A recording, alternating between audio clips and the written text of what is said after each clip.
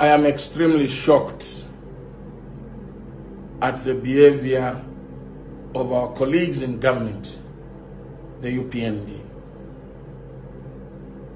You see, in life, to be truthful is a virtue that you should have. To be truthful is a virtue that every human being must strive to have.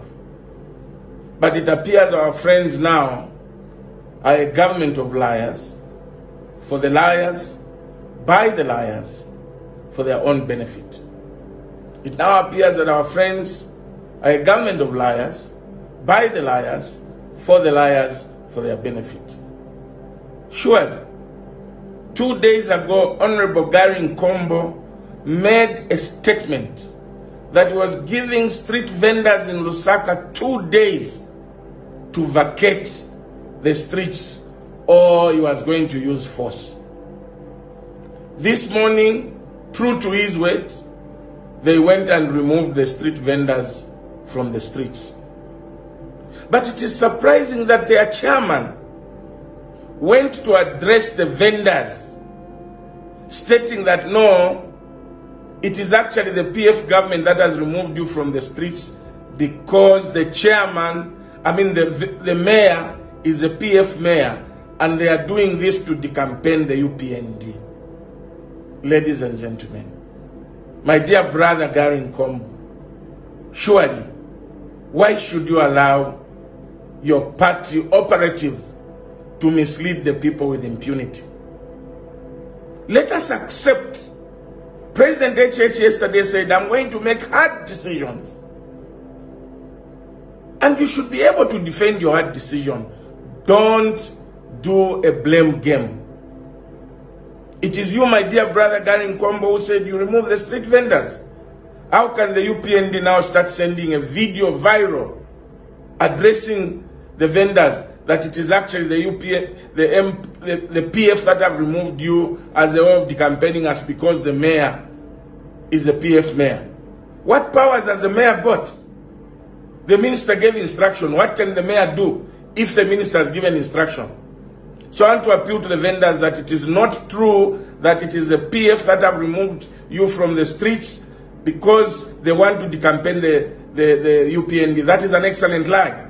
To the contrary, PF allowed street vendors to remain on the street and trade, not because we love street vending, but because in this government there is no employment opportunities. In this government there is very little commercial activities to do. And we said we'll keep the vendors on the street until we find them alternative places to go and alternative things to do and create employment. Michael Sata at one time transferred the then local government minister, Nkanduluo, when she threatened to remove the street vendors from the streets. And my dear brother and friend, President Hakainde Hichilema, is on record promising that the Upnd government will not remove street vendors. But alas, they have backtracked on their promise. Now they want to transfer the blame to the PF. Let me remind the vendors that I told you during campaign. We told you during campaign that this is not a government for the poor. This is not a pro-poor government. Their policies are to enhance the business of those that they rub shoulders with. That is why it is important to think,